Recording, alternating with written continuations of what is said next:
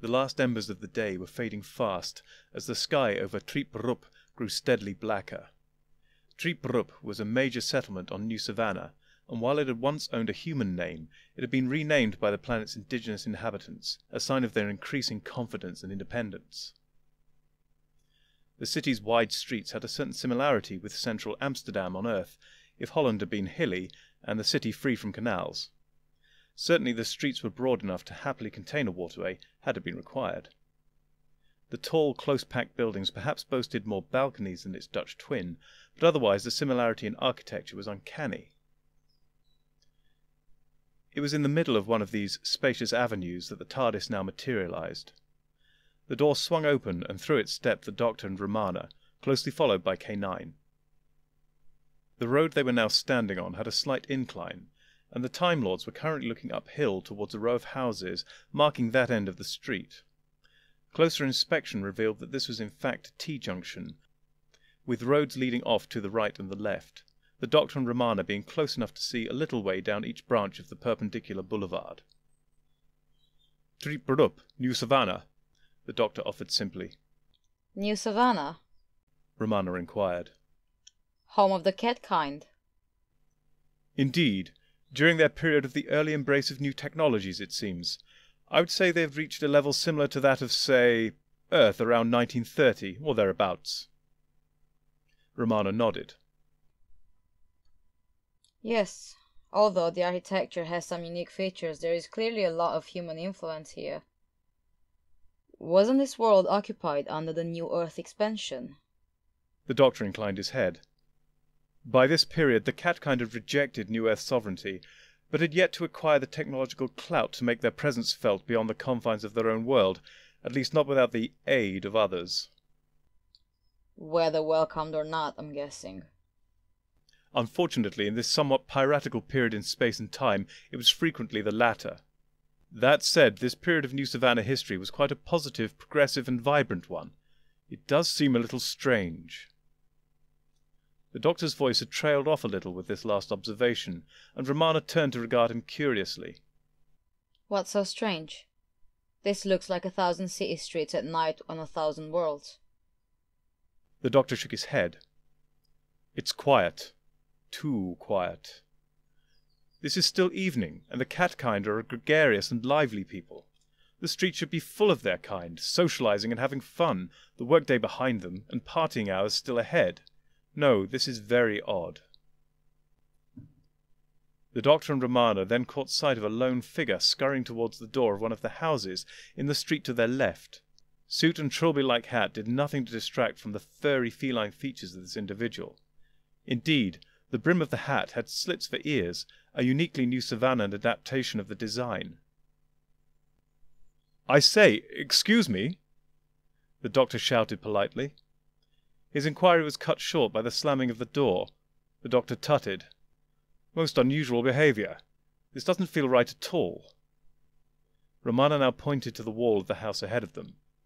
There were 2 or 3 fly posters slapped to that wall. Indeed, as they looked to the left and right of the houses ahead of them, they could see these simple flyers everywhere. And all shared the same design.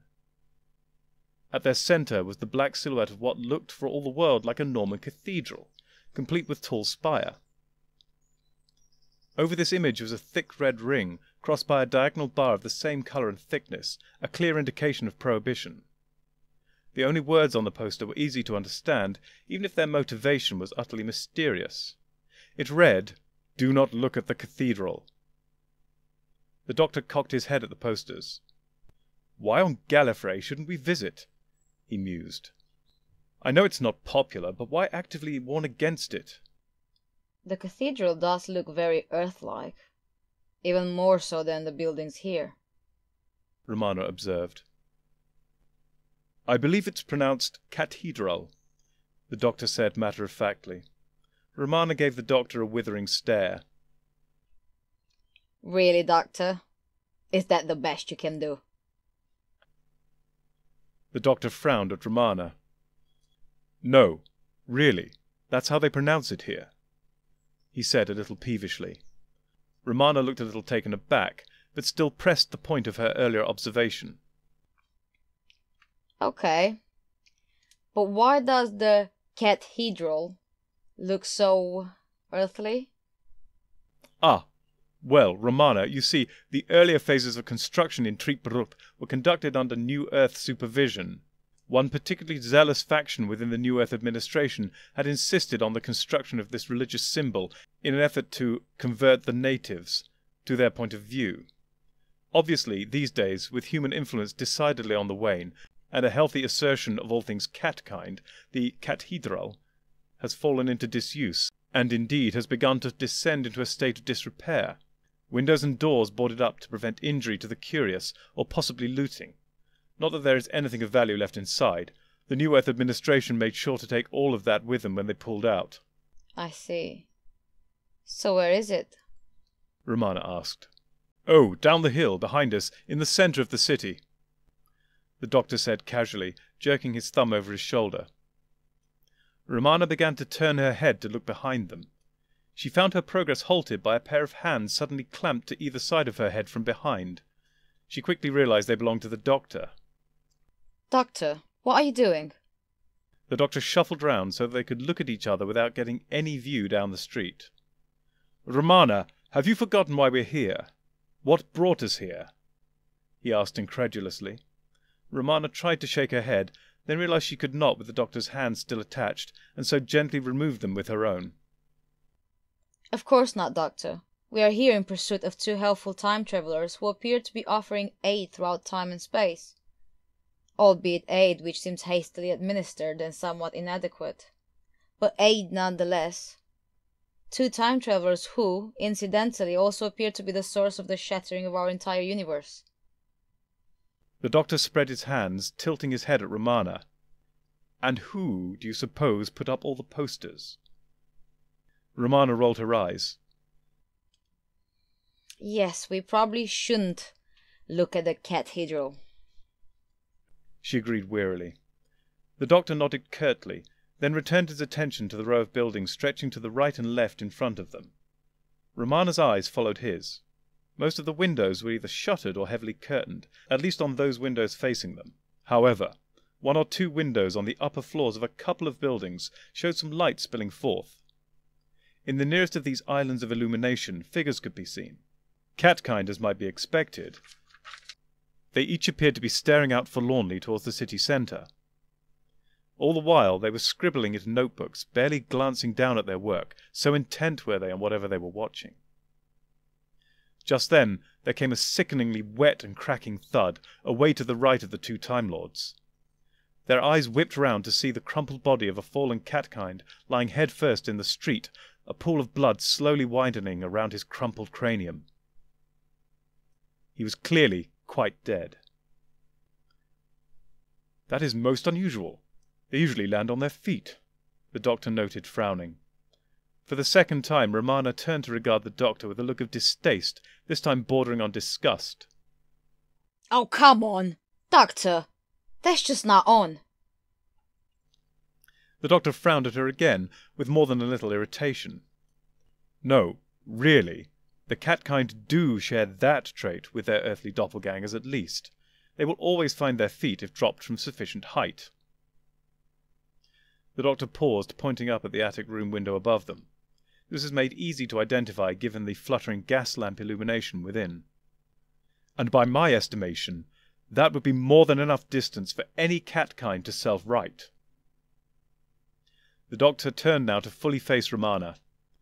There are only two possible explanations for this poor fellow's current state. Either he was dead before he fell, or he deliberately threw himself at the ground. Romana shuddered, then pointed to the cobblestones near the body. Just to the right of the corpse lay a discarded notebook. Then she shifted to point at the cat-kind's outstretched hand. Still clutched in its lifeless fingers, held secure in death, was a pen. I suspect he was alive when he fell. Something drove him to record whatever he was recording right up to the last. And this ultimately drove him to end it all. Romana offered grimly. The doctor nodded his agreement. Usually I'd be curious to read what he wrote, but right now I fear curiosity has a bad rap. Let's just get on with our analysis as quick as we can and move on. K9? The Doctor's final utterance was shouted over his shoulder in the direction of the TARDIS. There was an unusually long pause. Finally they heard the dog's strange reply. "Master!" The Doctor and Romana stared at each other in horrified realization. "Quick! We must retrace our steps! Don't look back!" The Doctor ordered. Together the two Time Lords walked backwards towards where they knew the TARDIS lay. Never once did they allow their eyes to wander in the direction they were walking, for fear of catching sight of the brooding dark pile of the cathedral. At last the Doctor caught sight of K9's tail next to his own right calf. He reached down, feeling for K9's body. Then he grasped it and forcibly turned the robot through 180 degrees. The Doctor could feel K9 resisting, his motors whirring with a sickening rising and falling pitch, but the resistance was half-hearted and feeble. Soon K9 was pointing uphill in the same direction as Romana and the Doctor. "K9! Are you all right? What did you see?" K9's voice came back slowly, and as he responded it became ever more laboured and strained, slowing all the while. "Master, it lies there, so dark. The Watcher watches, sees all endings." K9 fell silent and motionless. Doctor! Poor K9. Romana cried with concern. What did he see, and how can we help him? The Doctor stared intensely at Romana. "That which dog was never meant to know.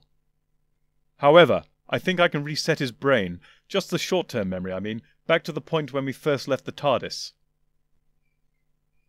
With that, the Doctor withdrew his sonic screwdriver and placed it directly against K9's head. He gave K9 a short burst, then returned the device to his pocket. All was silence. K9's antennae began to spin furiously, his lights flashing wildly and seemingly at random. "Master! Master! There is a discontinuity in my internal chronometer!" Now, K9, the Doctor said soothingly. "Just sync up with the TARDIS' own timepiece and think no more about it." K9 whirred for a moment. "Affirmative, Master." "Excellent. Now, K9, you know where the TARDIS is." "Affirmative, Master." As K9 said this, he attempted to twist round in that direction. The Doctor held him firmly, preventing this action. "K9, under no circumstances must you look downhill. If necessary, travel backwards if you must. Is that clear?" "Understood, Master." "Good. Now, do you know the exact location of the nearest source event?" "Affirmative, Master. 5 meters ahead of our current location." "Then go scan it, and then return immediately to the TARDIS." "Master." K9 responded cheerily as he trundled forwards. "And K9!" the Doctor shouted at his rear. K9 paused. "Yes, Master?" "Don't look back." K9 continued the last few meters to his quarry, whilst the Doctor and Romana walked gingerly backwards until they found the doors of the TARDIS. Then they went inside to wait.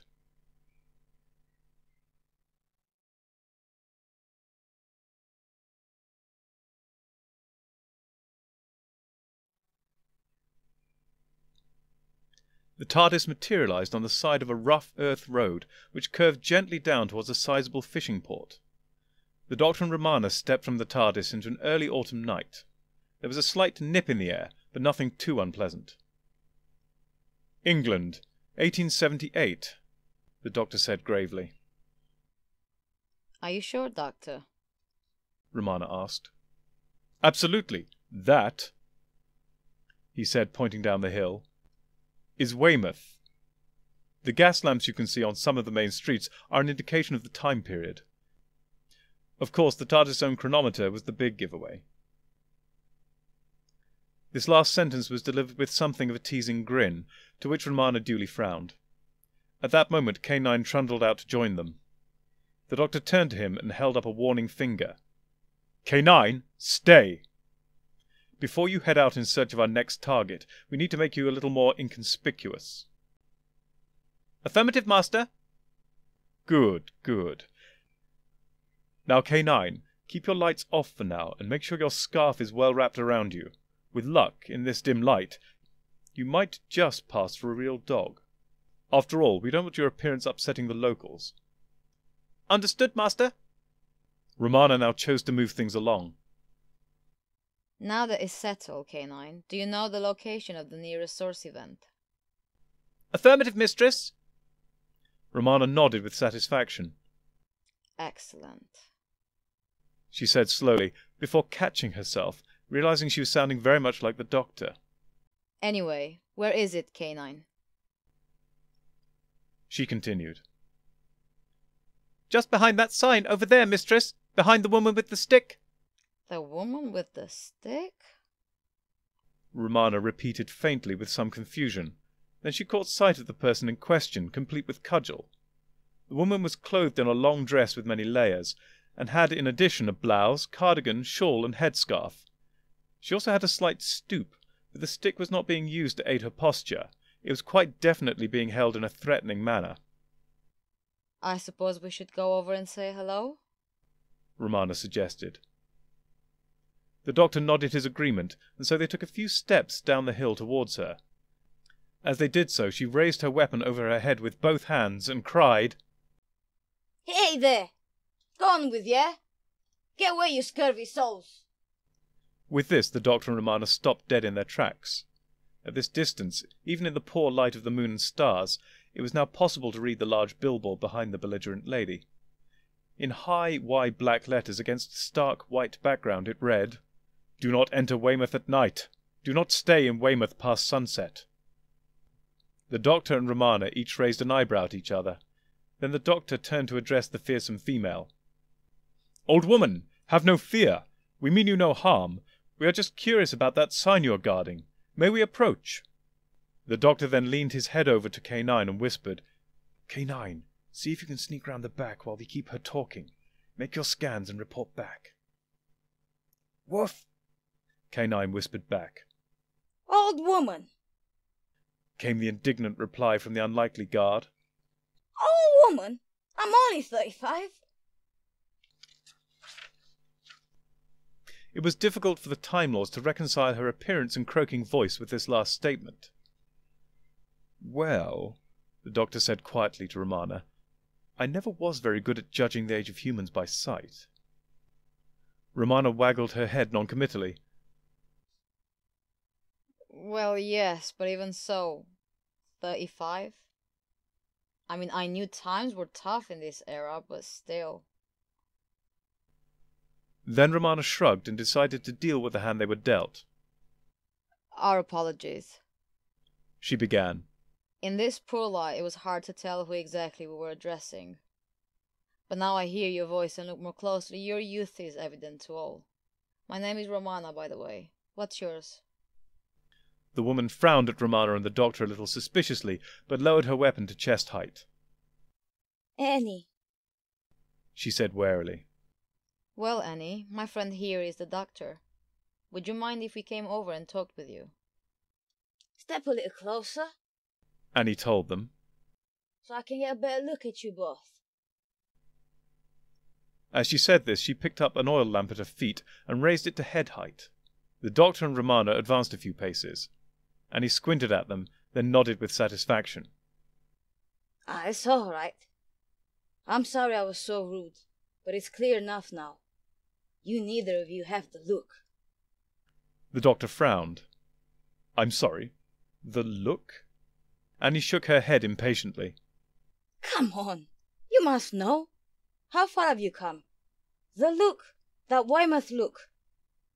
At that moment, the sounds of shuffling footsteps drifted from somewhere behind the doctor and Romana. They both turned to look over their shoulders. A small group of about half a dozen men were approaching along the road, heading towards the town. They were something of an odd assortment of unlikely bedfellows. Two of them looked like fishermen, while one seemed to be a cleric of some sort. One more wore a tall top hat and looked for all the world like some banker out on a stroll in his Sunday best. The two remaining men looked more nondescript, possibly shopkeepers or clerks, in reasonably smart but modestly priced attire.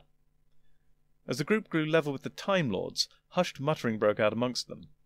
It did not seem directed at either the doctor or Romana, but instead the sign guarded by Annie. The men began to veer off the road a little, edging in the direction of the sign.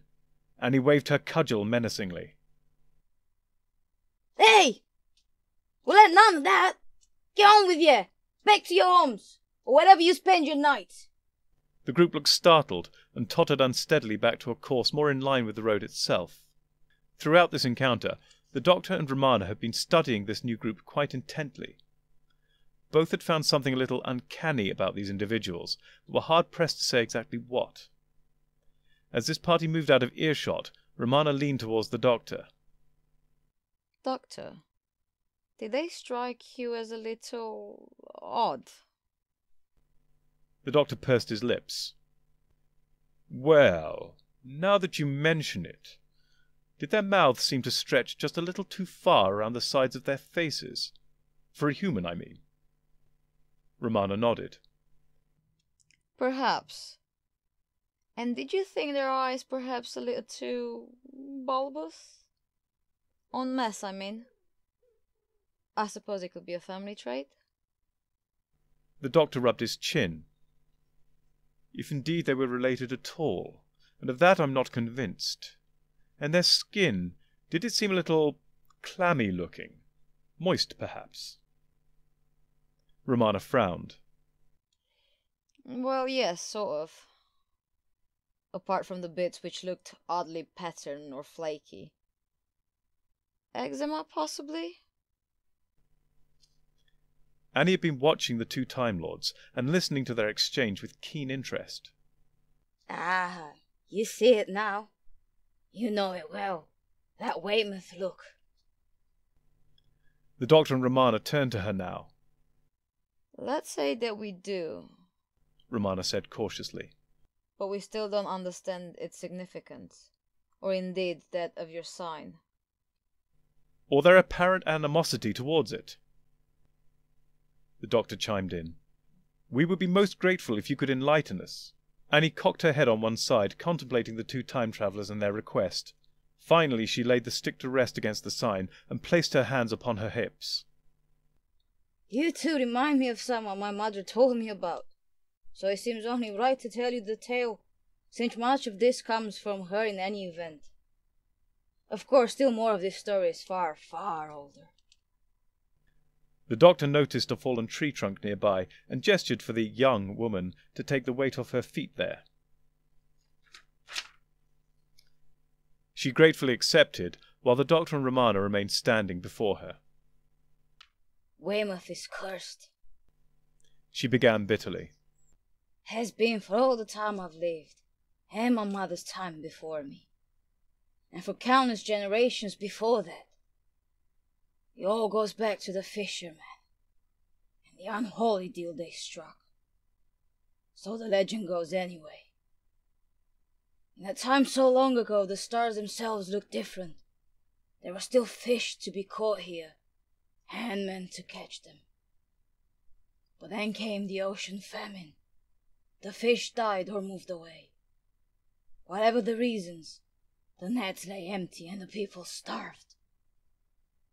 Then one day, a fisherman knelt, weeping, in his boat.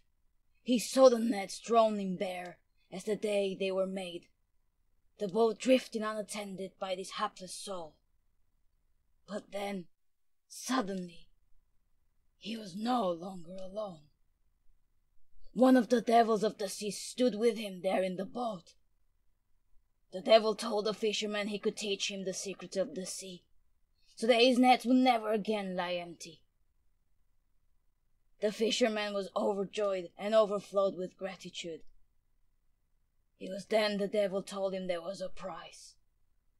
The fisherman would have to lie with the devil of the sea, form an unholy union. And not just this fisherman, with this one devil.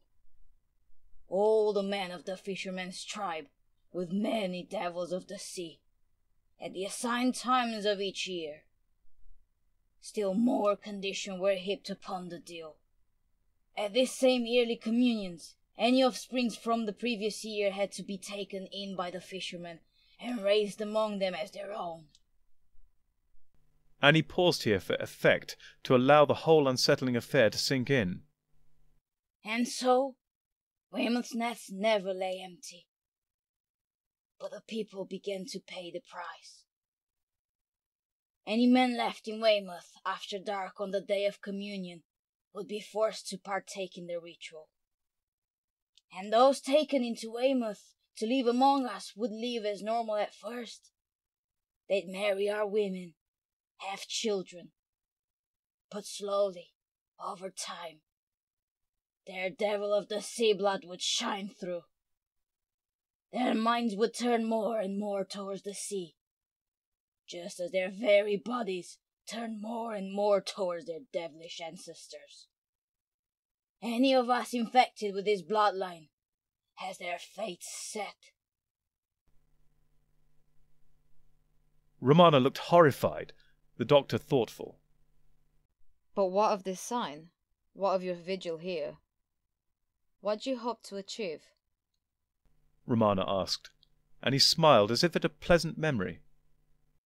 Ah, well, that comes down to my mother, and those two others I mentioned who visited her here and helped make her dreams a reality. Even helped me make this sign here. Who was your mother? What did she dream? The doctor asked. Oh, my mother was everything to me, Annie replied. And she was no one to anyone else, just another fisherman's wife. But she had a dream to halt what was happening to our people here, or at the very least to stop it spreading beyond our town. But she had no concrete plan until she met the two strangers who visited one evening. Oddly dressed is how she called them. That'd be like you two, I suppose. With these words, Annie nodded to the doctor and Romana, chuckling.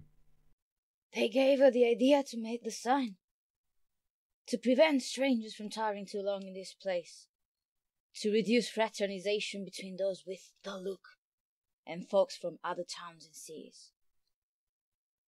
They also told my mother the sign would need defending from those already affected by the curse and who would resent this interference.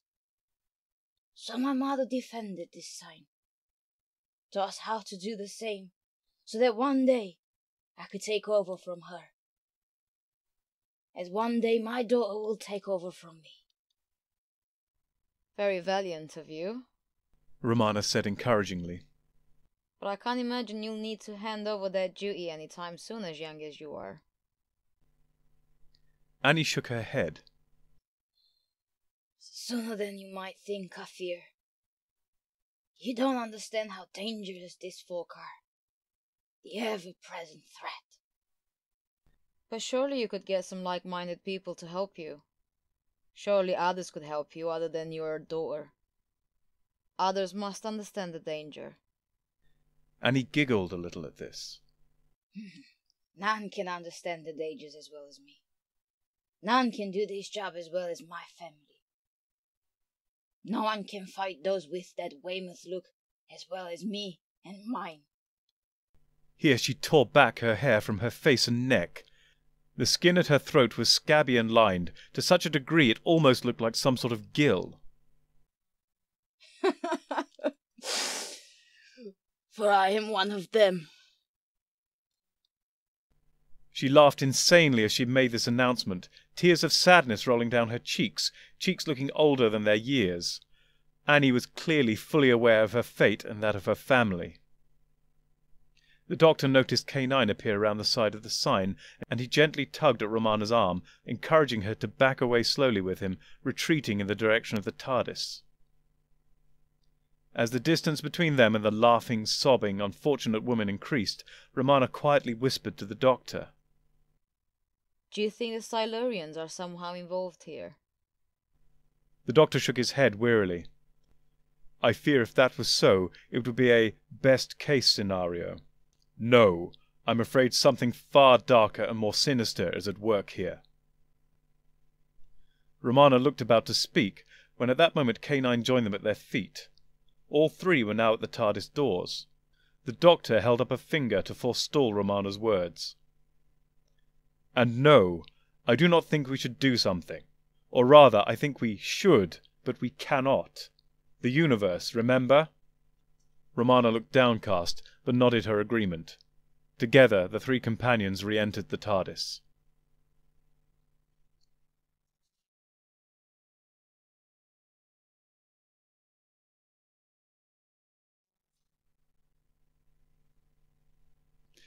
The TARDIS stood upon a narrow raised walkway, one of three leading to a sizable square city, itself raised above the level of what seemed a surrounding swamp. The Doctor and Romana stood with K9 in front of the blue box, staring at that city. Well, partly at the city. The city was low and flat, built of a near white stone and constructed in broad tiers rising towards a large central plaza upon its highest level. At the centre of the plaza was a massive basalt column rising up at least twice as high as the city itself. It was over 20 meters in diameter and covered in strange script and imagery, both of which seemed to twist the eye and unsettle the stomach, uncanny and disturbing to the core. This weirdly decorated monolith dwarfed everything else in sight. Well, almost everything. One side of the city had no approach walkway. This side faced towards a large, wide lake, perhaps a kilometre distant. Between the lake and the city, very close to the city in fact, rose a terrifying and horrific vision. This thing from the swamp had a decidedly amphibian appearance, most obvious perhaps in the huge webbed and clawed hands it extended, grasping towards the city. Its skin further solidified such speculation as to its natural habitat, being a mottled pea-green and covered in sizable warts. Finally, the face left one in no doubt that, in spite of the furious look upon it, this was a creature happiest both in and out of the water. There was a distinctly froggy aspect to that visage, although its wide mouth was far more fanged than one might expect in a creature from such a lineage. The twin crests adorning each side of its face behind its bulbous eyes were also a little extra. However, it had to be its vast size which most assuredly threw it into the extraordinary category in the frog world, coupled with its presumably bipedal nature. This method of perambulation had to be presumed, since, much to its ire, it was stuck up to its waist in the swamp. As such, its size also had to be estimated, but if its proportions were roughly in keeping with most humanoid bipeds, the creature's height must almost rival that of the black monolith. And it was certainly in the direction of that monument which the creature now stretched and reached, its flailing hands falling perhaps an arm's length short of the city walls themselves. Obviously, this creature held the attention of the Doctor and Romana as much as the city itself. "Well, that wasn't in the guidebook," the Doctor said, leaning towards Romana. Yes. Romana replied casually, leaning towards the Doctor. You would have thought Nilnia's entry would have made more of it. The Doctor shrugged. "Perhaps the Nosner thought it wasn't worth mentioning. Could it be that wandering monsters of gargantuan proportions are 10 a penny in this world?" Maybe. Romana conceded. Then again, as an Iron A civilization on something of a backwater world, they don't really feature much in anyone's guide, do they? The Doctor gave a wry smile. "Well, we can't just while away the day chatting. We should probably get K9 into the city and scanning without delay." Romana nodded. Yes, before the other shoe decides to drop, she said with a raised eyebrow. "I suspect it's already hanging off," the Doctor retorted, nodding towards the beast as they began their walk towards the city. K9 trundled after them. As they approached the point where the walkway met the wall and joined the ramp leading to the higher levels, they saw a figure rushing down that same ramp to meet them. I have never actually seen a Nosna before, Romana whispered to the Doctor as they both stopped to await the arrival of this new individual. The Nosna skidded to a halt before them and loomed impressively. At 8 feet tall, this was clearly an easy feat for this very non-human being. From its tall trunk of a body sprang 5 tapering limbs, 3 of these formed a tripod at its base, and were obviously its legs. The 2 upper limbs sprang from the top of its body and seemed to fulfill the function of arms. Just below these arms sat 2 jewel-like multifaceted eyes. These looked like fist-sized rubies and stood out starkly against the Nosner's scaly grey hide. Beneath these eyes gaped a narrow slit, presumably the creature's mouth. Just below the mouth was the waistband of what looked a little like very high-waisted 3-legged shorts, or perhaps strapless dungarees. It was hard to give an exact Time Lord equivalent to this singular item of clothing. The only other objects of attire were 3 rubbery-looking caps on the end of its 3 legs, which must have served as this race's equivalent to shoes. The entity waved its arms at the Time Lords in an excited, pulsating movement. "Dear strangers from beyond the sky, be welcome and enter the city of the Nosner in peace." The creature's voice was unexpectedly light, high, and piping, holding an almost organ-like quality. Its voice was not the only surprising aspect of its greeting to strike the Time Lords. Romana leaned closer to the Doctor once again. They seem rather au fait with otherworldly travelers for an Iron Age backwater civilization, she said discreetly in hushed tones. Yes, the Doctor agreed slowly with an annoyed frown. Then he addressed the Nosner. Let me guess, we are not the first bipeds to mysteriously appear to your people. "Why, no. 2 beings very much like you came here quite recently." The Doctor rolled his eyes. Of course they did. Could you show us where they appeared? The Nosner waved its arms in what the Time Lords surmised was agreement. "Of course. Their moving box appeared next to our sacred column, the one you see behind me." Right in the heart of your city. Of course they did, the Doctor muttered to himself. Perhaps you could tell us your name? Romana interjected, a little more politely. "My name is Driel Jinth. You may call me Jinth if you like." "Thank you, Jinth," the Doctor said hurriedly. "Perhaps you could take us to admire your magnificent monolith, and as we travel you can tell us what your earlier visitors were doing here." Jinth nodded its arms forward in agreement. "Certainly. Follow me." Together Jinth, the Doctor, Romana and K9 began the long trudge up the ramp in the direction of the black column. As they set out, the Doctor leaned down to K9. "K9, when we reach the site of the source event, complete your scans as quickly as possible." He whispered behind his hand. "Affirmative, Master," K9 whispered back. Jinth, this is just a wild stab in the dark, but did your visitor's arrival have anything to do with the giant creature attacking your city? Romana asked. Jinth stopped suddenly with a sharp, fluting intake of breath. "Great Nogad! You speak of our god, Nogad!" Romana and the Doctor looked at one another. Your god? So, Nogad is not attacking the city?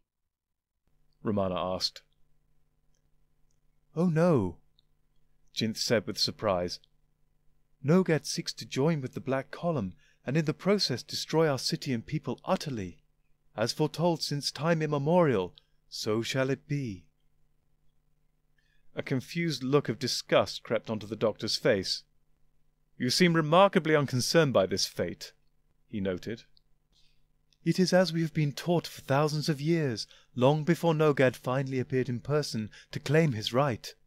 Naturally, we embrace his coming and all that entails when the time arrives." Romana said thoughtfully. So, how did your earlier visitors take this news? Jinth gave a high-pitched laugh. "Why, they built the swamp." Romana and the Doctor exchanged glances once again. "Again," the Doctor said, "you seem perfectly fine with this action, improbable as it sounds, given it seems to have stalled your god and averted your accepted and welcomed fate." "Delayed, not averted," Jinth corrected. "I said we were perfectly ready to embrace our fate when the time arrives." I see, the doctor said. Well, perhaps you had better begin your story from the beginning, from when the two visitors arrived, or Nogad, whichever suits best. And while you talk, we can walk. The doctor gestured ahead towards the higher levels. Once more the party got under way. We, the Nosna, only knew our Nogad through the depictions and writing upon the Holy Pillar and other sacred tomes, although he has been with us in spirit since the beginning of time, Jinth began. We had not seen him in the flesh, not until a year ago. A year ago? Romana asked. As recently as that? Jinth swayed forward again in his species version of nodding. Yes, not long ago at all. A lookout spotted his head just above the waterline, far out into the lake. Although it was unclear at first, we became certain that slowly, unhurriedly, Nogad was moving towards the city. That same day the two visitors arrived. A most fortuitous event, no doubt, the doctor muttered. Indeed. They asked us about the appearance of Nogad, shared your surprise at our acceptance of our fate. They asked us if we had a definite day or time for this fate. When we explained that a precise time had never been specified, they then asked if we had any objection to postponing that time. We were surprised, had not even considered it a possibility. Eventually we decided, after discussion with our visitors, that if Nogad had no set time, he could not object to any delays, since they must themselves be part of the great plan. And so the visitors made the swamp. Romana raised an eyebrow. They made the swamp. How on Gallifrey did they manage that? How exactly is beyond our understanding, but I have a good enough overview of their plan. They brought crate after crate from inside their box, more than we thought could ever fit within. Those crates contained devices called explosives. With these they seeded the plains around our city, all the way to the shore of the lake, right to the water's edge. Then they set them off in a sequence, running from the lake to the city, around it, and then beyond. The lake slowly filled the broken ground, turning the plains to swampland, leaving our 3 thin walkways as the only means of leaving or entering the city. They really did make the swamp to save the state, the doctor grumbled, shaking his head. Verily, Jinth agreed. I must confess we were surprised when Nogad increased his speed through the lake towards the city significantly once the explosions began. Indeed, he made the shallows near shore that same day. Given we were only working to his great plan, it is indeed mysterious that he suddenly sped up his approach. But from that moment onwards, he was stuck in the swamp, slowly sinking as he moved, until you see him as he is today, buried up to his waist. At last they entered the high square which contained the monolith. K9 immediately sped over to one very specific spot and began to chatter and whir frantically. The doctor and Romana stared up at the dark and foreboding statue. Then they turned their eyes downslope over the city to stare at the slowly flailing and enraged Nogad embedded in the swamp. They were not alone in this. The square had at least 100 of the Nosna keeping a similar vigil. Hundreds more filled each tier below them, but only on each side nearest to their god, right down to the lowest level. Those there were forced to look up at great Nogad. All the faces of the Nosna visible seemed remarkably calm. A strange cracking slap broke through the air. Nogad's hand had reached the wall. Now his other webbed and clawed appendage crashed home on that same barrier. The giant roared as he half pulled himself free from the mire. The doctor looked back over his shoulder towards K9. K9, could you speed things up a little? K9 began to scuttle frantically back and forth over a small area of the floor, lights flashing wildly, antennae ablur. "Affirmative, Master," came his somewhat Doppler-shifted voice. Nogad's new raised position allowed his hands to reach further over the wall to crash down on the edge of the public space behind. They crushed half a dozen Nosna in the process. It was so sudden, so unmarked by those around them, that for a second the doctor and Romana did not notice this tragedy. Then they saw the greasy yellow stains oozing out from under Nogad's fingers. Why don't they run? Romana asked in horror. Jinth looked at her curiously. Why would we run? He asked gently. It is our destiny. Nogad now clawed his way entirely free of the swamp. As his hands and feet thundered down inside the city, a large section of the outer wall collapsed back into the mire, some blocks thrown quite some distance by his scrabbling ascent. And as his feet found purchase inside the city, the first few screams could be heard, cut short sickeningly by their landing. Clearly, acceptance of their fate only overrode the innate desire for self-preservation so far. And in the final moments, when that animal part of their brains fully comprehended their fate, it found voice, too little, too late. Nogad now reared up on his hind legs and thundered through the near-stationary crowd to grasp the walls of the next tier. He left a trail of bodies and yellow ichor in his wake. "K9!" the doctor cried questioningly in the direction of the robot. K9 suddenly zipped over to stand at his feet. "All scans complete, Master," he reported primly. "Good boy," the doctor praised. Then he turned to Jinth. "I am sorry, Jinth, but we must take our leave now," he said sorrowfully. Jinth waved his arms in a pleasant, relaxed fashion. Of course, this is not your fate. The doctor and Romana both looked at Jinth with a mixture of horror and guilt. There was yet another crash, accompanied by one or two screams. Nogad had reached the tier below them. Come with us. Romana said desperately. You don't have to stay. Jinth swayed his arms from side to side. No, I do. It is my fate. Now came a roar. Nogad's forehead and eyes rose above the level of the wall before them, staring directly at them with mindless malevolence. I think it's time for you to go, Jinth said softly. The doctor grabbed Romana by the arm, and together they ran back to the ramp, K9 hot on their heels. Behind them, all they could hear was tumbling masonry and sickening squelches. The ground began to shake now as they hared down the ramp, passing the lower tiers as they ran. The doctor glanced back over his shoulder, searching for the source of the disturbance. Nogad had wrapped his arms around the lower portion of the black column, his legs pointing towards the doctor and his companion. These legs pumped slowly yet determinedly at the floor, and as they did so, huge blocks of stone were torn free. Nogad was climbing the column. As the two Time Lords and K9 reached where the ramp met the walkway upon which the TARDIS was parked, some of these stone blocks began to land in the city and swamp around them, in some cases perilously close. Glancing back, it was clear Nogad had become more enthused and energetic in his attempts to scale the statue.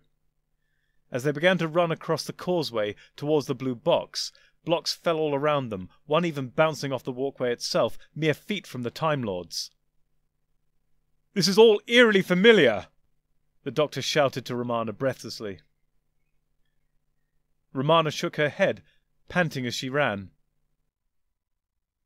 Not to me, she replied. They dashed through the doors of the TARDIS and did not stop there.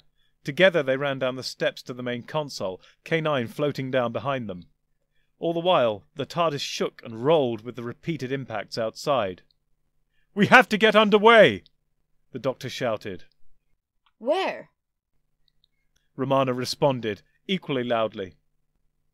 "Anywhere!" the doctor cried, then threw the launch lever. The TARDIS began to wheeze and groan, yet all the while it shook and bucked as boulders crashed into the swamp and walkway around it. Finally, though, the effects of the collisions faded, and all that remained were the familiar notes of the engines.